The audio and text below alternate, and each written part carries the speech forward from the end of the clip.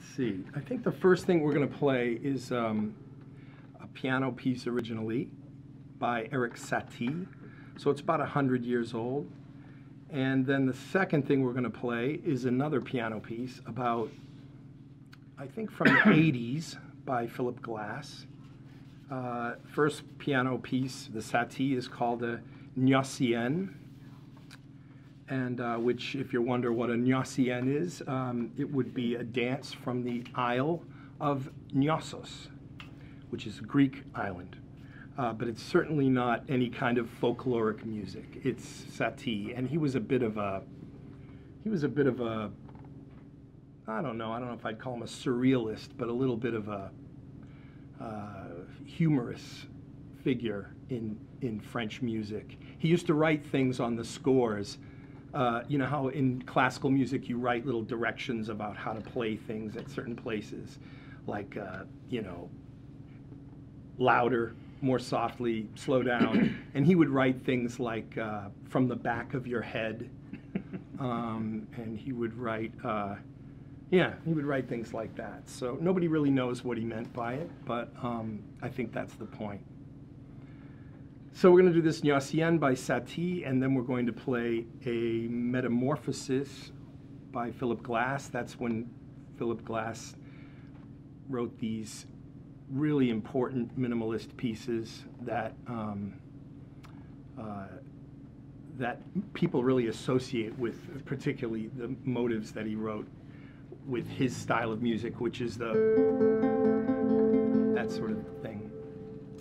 And then we're going to finish with some French Renaissance dances, a little suite of them, by Pierre Attagnan. So that's music from about like 1500, maybe 1503, something like that. Are we doing both Gnossienne? We'll do one Gnossienne. You're not going to balance that there, right? No. Okay, because you'll freak me out completely. I'm going to balance it here while we play.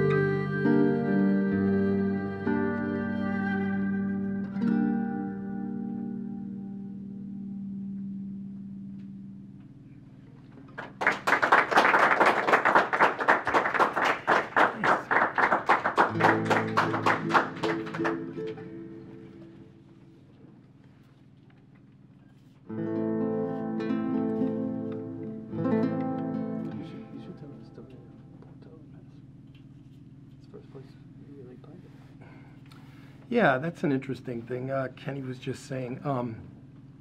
So one of the, I suppose, interesting things about the way that we perform music is, for many years, I've traveled all around the world playing in the street. I mean, I play concerts too, but I've played in the street probably, you know, thousands and thousands of times, and all over the world. And last summer, I was over in Spain and Portugal with Kenny playing. And normally when we play out in the street, we play like Renaissance music and some Celtic music that we've arranged and recorded, and Baroque music. But you know, we both love Philip Glass's music. But I've never seen anybody playing Philip Glass music in the street. I'm sure someone has, but I'd never thought of really doing it. And we started doing it when we were in. We started doing this piece when we were in Porto, Portugal, and it was amazing because we play in a big open square by the river. And whenever we would start playing this piece, people, hundreds of people would just like stop and listen, and they really seemed to relate to this music. And of course they did, because his music is, you know, I mean, it's fair to say it's ubiquitous. It's the sound of this music has, first of all, it's been in so many films, and that's where people hear music now a lot. And the other thing that I thought was really cool was that people didn't really know what it, a lot of people knew what it was, but there were a lot of people who knew what this music sounded like and related to it, but they had no idea what it was. And, you know, as a classical musician, when you can do that, I don't know, it's the same for blues and rock and roll too. I mean, if you played rock and roll and you played some old, you know, Howlin' Wolf blues tune, and people just said, you know, wow, what a great song that is. You know, you'd be sort of doing the same thing. So anyway, yeah, this one turned out to be quite popular, even though I don't know if the mood is what exactly I would call what people came to their Portuguese vacation for. You know. So I'm glad I took a pause before I play it, because when I play this one, usually it takes about 20 minutes for the feeling to return to my hands afterwards.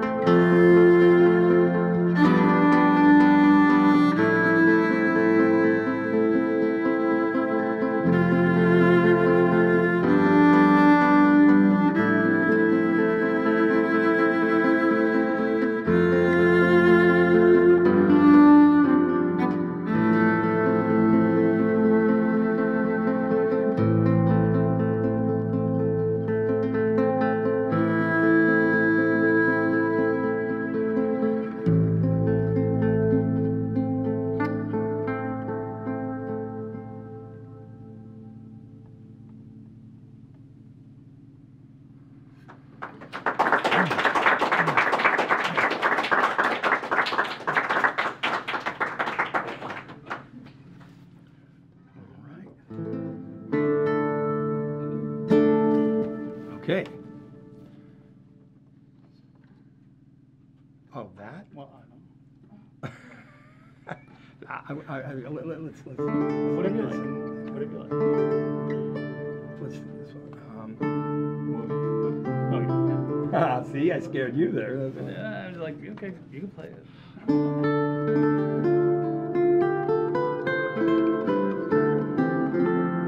This is last one. Last one for me. I don't know. Yeah, maybe.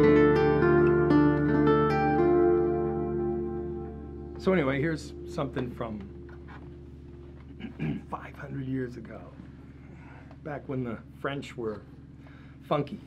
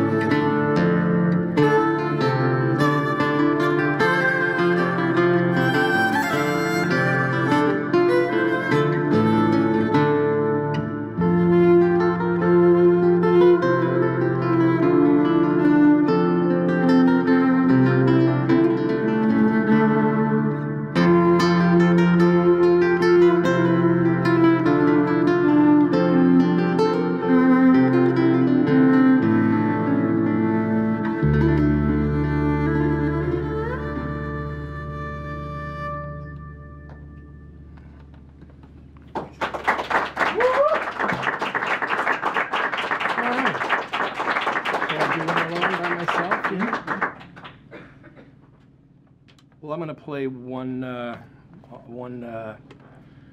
11-string guitar solo. But Kenny Butler on the violin here.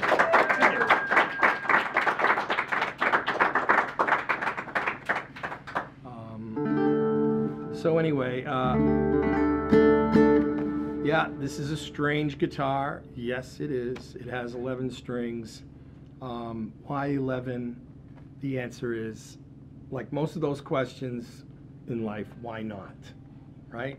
I had a 6-string guitar, and I do a lot of arranging, as you can see, and I always found myself wishing that I had like other bass strings, and also that my guitar started up higher than an E. And then I discovered the lute, and the lute is exactly such an instrument. So I thought I wanted to play the lute, and I gave it a go. But it's sort of like, I bet it's a lot like if you play tennis and you try to play with a squash racket. It's close, but it's different enough so that it's pretty disorienting playing a lute with the double strings and everything. So I designed this weird guitar when I was 20 years old and had this friend build it for me, and because I'm not a builder, that's for sure. And he's a wonderful builder. His name's Walter Stanel, and he built this beautiful sounding guitar just like I wanted it. So anyway, and why is it called an arch guitar? Again, why not? Because you have to call it something. And back in the Renaissance, when they started adding strings to the lutes, they called them in Italian archiluto, right? An arch lute. Or they would, or if they were calling it a chitarra, they would add strings to it and call it a chitarrone, which, if you look up what that translates to, it's basically arch guitar. So I thought, well, that's what I'm doing. I'm adding strings to the 6-string guitar for the same reasons, and so I call it an arch guitar. Anyway, I'm going to play some music by John Dowland. He was a contemporary of Shakespeare's, and they have a description of by a great poet, Spenser, of listening to Dowland play, and it said, Dowland, whose touch upon the lute doth ravish the senses. So that's sort of what you're going for when you play this music, ravishing the senses. So it's a high bar, true, and but you know, it's good to have something to head for, you know. So this one's called Lady Rich's Galliard, Lady Penelope Rich. She was the money behind the poetry in the Elizabethan court. She was a very wealthy woman who loved a lot of wonderful Elizabethan artists and made sure that they had clothes and didn't get their heads cut off and stuff like that. So pretty cool person in my book. Yeah.